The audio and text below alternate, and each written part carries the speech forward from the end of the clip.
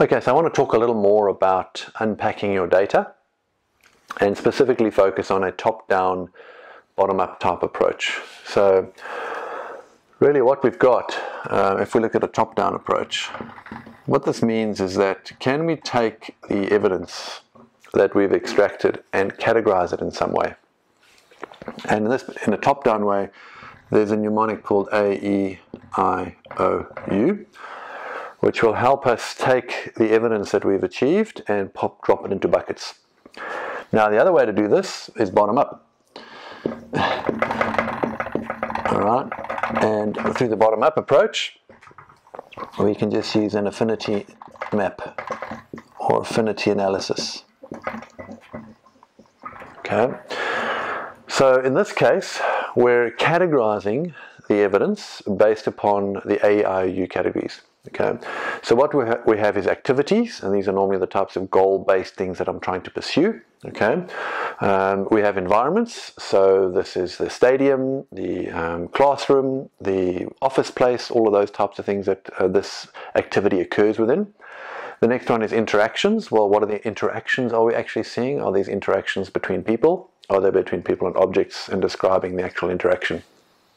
The next one is the O, which stands for objects. So what type of objects am I interacting with? And remember, in the fourth order of design, you'll see the second order tends to be more between people and objects, whereas the third order tends to be between people and people.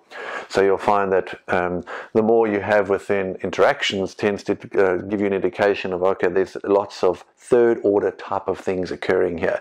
Whereas if you start to extract a lot of data points and put them in the object space, you tend to see, okay, there seems to be a second order issue that's occurring here. And remember that we also showed you how you can mix those. So O is for objects, and this is object to object interaction actually, as well as person to object interaction.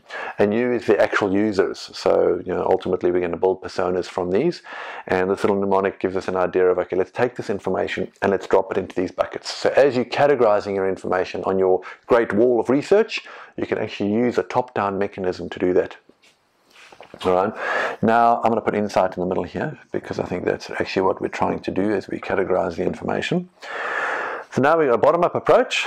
Well, that really just says, can we take relevant information, and using our lens of knowledge and wisdom, can we cluster that in different ways? So take different colored post-it notes and really just collect them together. And really there's a couple of layers of post-it notes that you can use. For this exercise, we find that as your first iteration, just do your standard notes. You put a note down from every observation that you make as you interact with your users. Now, a quick point to remember is that for each interview and each interaction that I have with a user, I should expect to extract anything from 50 to 80 post-it notes. So each post-it note is an observation that I've made from my interaction with that individual. And those observations are jotted down on a post-it note, and I suggest you put a little reference code there so you can refer that reference code back to the interview section that you've actually had. So you could be listening to a transcribed interview, which is what I advise you to do, and then all you're doing is you code it, you write it down as an observation, you come to your research wall and you put it up on your research wall. Affinity analysis says now we go through those and we group together like types of observations, and we put an overarching theme which goes with it.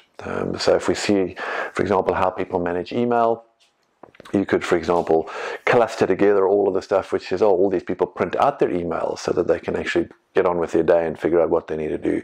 These people prefer a mobile version, and there's some observations here that specifically relate to how people interact with different types of tools. So you could actually now build your own categorization system using an affinity map.